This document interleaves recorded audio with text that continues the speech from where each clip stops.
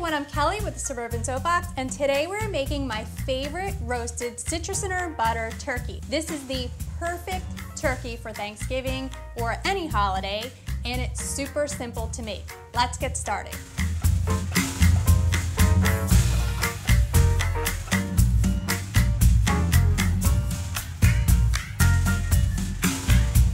So to make your turkey, you're just going to need a handful of ingredients. So we're going to need some citrus, and I like to use some navel oranges and some lemon. Granny Smith apple, I like the tartness of the apple. A little bit of garlic, some butter, and your favorite herbs. I like to use like fall herbs, so sage and thyme and rosemary. You can use any herbs that you like, but that's usually what I go with. Obviously, you're going to need a turkey. Any size turkey will do. You can look at my guide for cooking times for your turkey by weight. So right here, I have a smaller turkey. This one is a fresh turkey that I just bought at the grocery store.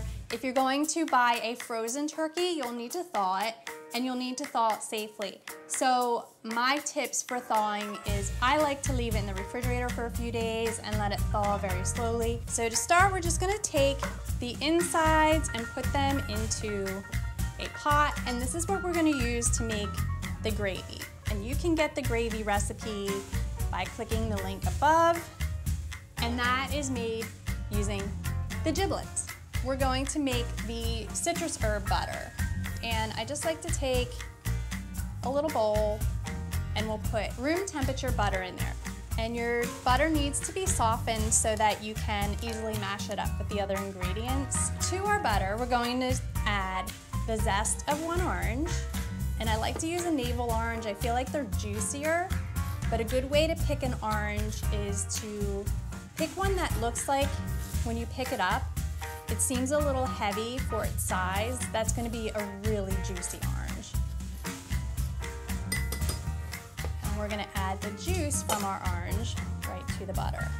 And you just want to catch any seeds that may come out. We're going to do the same thing with a lemon. So you want to zest your lemon and not your fingers. And I like to use a larger microplane for this so that you have big chunks of the zest. It actually adds a ton of flavor to your turkey. Oops, lost one. That'll be the prize. Whoever gets the seed washes the dishes. Then I have a lot of fresh herbs from the garden. So here I have some sage. Chop that up. We put some in the butter and then some into the cavity of our turkey. And I just like to make like a big pile of my herbs, and then I'm gonna run my knife through them just to chop them up finely. You don't want big chunks of your herbs. I've had this recipe on my website for about 10 years now, and every year it gets rave reviews. It's a great beginner turkey, so if you're not into like deep frying or you don't want to get too fancy, this is definitely the way to go. And there's no brining. I know a lot of people like to brine their turkeys, but here's a fun fact. A lot of turkeys that you buy at the grocery store, especially if they're frozen, come in some type of salt solution or some type of brining. Fresh turkeys generally are not brined or not packed in that type of salt solution. So they do take well to brining, but they also take well to other methods of imparting flavor into your turkey. So that's why I like this citrus butter the best. Plus, fat equals flavor. And so the more butter, the better. So we're going to add the herbs to the butter, and then we're also going to add 3 minced cloves of garlic. Off the top. And you want some fairly large cloves of garlic. If they're tiny, like this bulb is kind of sad. So I'm gonna add like 2 extras in there just for the flavor. Nobody's ever complained because there's been too much garlic. Not in my house. Smash them and then peel them. Smashing them makes the peel come off a lot quicker, and then we'll just mince these up real quick. This is the longest part of prepping your turkey, is actually making the butter. You can make the butter the night before and just store it in your refrigerator. Just cover it tightly, store it in the refrigerator, and then right before you're ready to make your turkey, take it out, let it sit for about 30 minutes at room temperature because you need the butter to be softened in order to spread it all over your turkey. So my recipe on my website says a pinch of salt. That's not a pinch. You actually need a lot of salt because we're not brining it, so we need to put probably about 2 to 3 teaspoons of salt in there. It sounds like a lot, but it's not. It'll be evenly distributed over your turkey, and then it'll actually cook off a little bit while it's roasting. So we're gonna add a little bit of pepper, or a lot of pepper, and just mix all this together. So you want to make sure all of your ingredients, even your citrus, are room temperature, because if you're going to add the citrus juice to your butter and it's cold, it's just going to seize up your butter. It's not going to mix together really well. It's all pretty well incorporated. I'm going to clean up my space and then we're going to prep the turkey. Okay, so we're ready to prep our turkey now, and I patted this dry with a paper towel. It's like, you don't want to wash it or anything. So people that wash your chicken or your turkey, stop washing them. There's no point in doing that. All you're doing is spraying like poultry juice all over your kitchen. It's really nasty, so don't do that. We're going to season the inside, and then we're going to rub this butter all over the outside. Just want to sprinkle some salt in there. And I would do pepper too, but I need 2 hands. We're gonna pretend there's pepper in there because I don't want any cross-contamination. So we're going to lift up the skin on the turkey. And you wanna do this by just kind of gently pulling the skin up. You're gonna poke your fingers in there. And you can feel it separating. And try not to poke a hole like I did. You can wear gloves to do this. That'll also help your fingernails going through. And then you want to get on the leg too. Make a little pocket, and that's where all that butter is going to go. So we'll do this side too. If you do it with a smile, it's not so bad. So now you're just going to take some of that butter and press that in there. You can leave clumps of it. It won't matter because once you put it in the oven, it's gonna melt all over the turkey breast.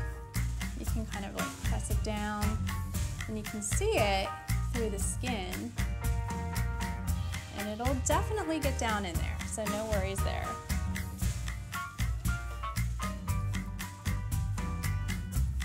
And then whatever you have left over, we're just gonna spread on the outside. And it's kind of getting a little cold, so it's a little hard to spread. You can definitely just like melt it in the microwave and then spread it all over, kind of like olive oil. But you want to make sure you get like every part of the turkey, even if it's like not really spreading very well, it's getting onto the legs and the wings and everything. So now that we have our butter all over, we're gonna wash our hands, and then we're gonna come back to this, and I'm gonna show you how to like make it look pretty. How I like to prepare my turkey for roasting is I usually put this in like a deeper roasting pan, but for purposes of this video, so you can kind of see everything, I'm going to leave it on this baking sheet. So I like to tuck the wings underneath the breast. And the reason I tuck the wings, other than it makes it look really pretty, is these little tips are gonna burn in the oven, and they'll be the first things to turn black.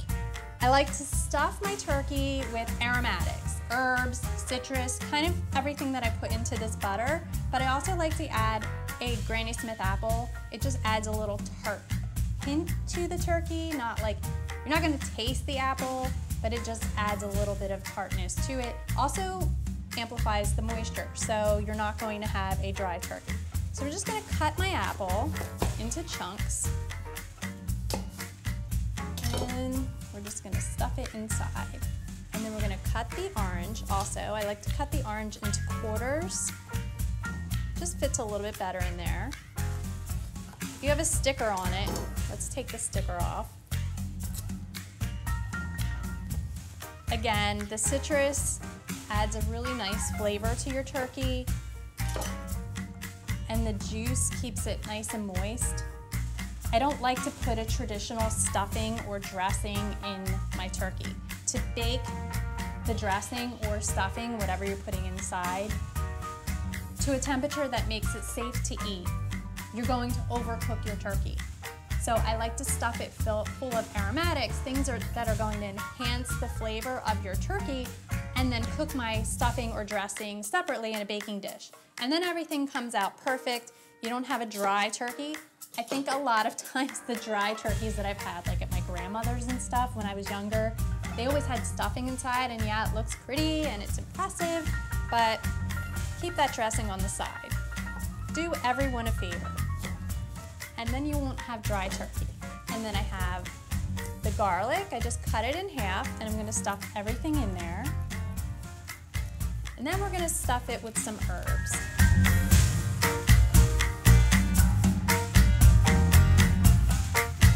Now I'm going to truss the turkey. I'm gonna tie the legs together so that it cooks evenly. I like to use a cotton kitchen twine to tie my turkey legs together. Okay, so I like to just crisscross them and tie them together. And again, nothing fancy. There's like a skill to trussing that I never had, and so this is just how I do it myself.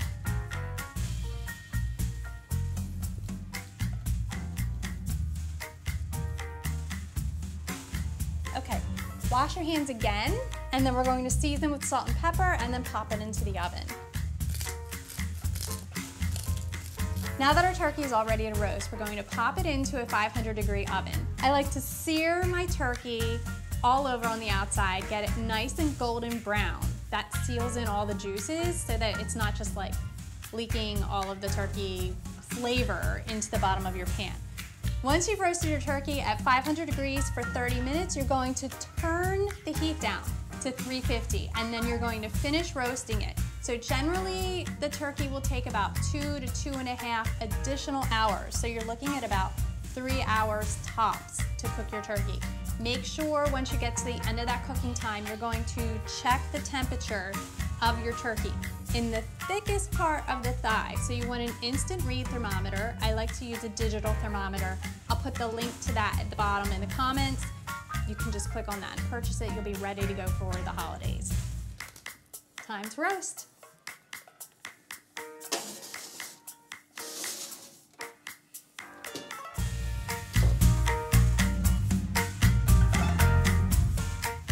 All right, so our turkey is done, and I made this little foil turkey breastplate, if you will, out of aluminum foil because it was getting a little dark. So keep an eye on your turkey while it's baking, and if your turkey breast starts to get like a little more brown than you think it should be, you can definitely cover it with a bit of foil. The reason I made it like this, to cover just the breast, is because I wanted the legs to still cook.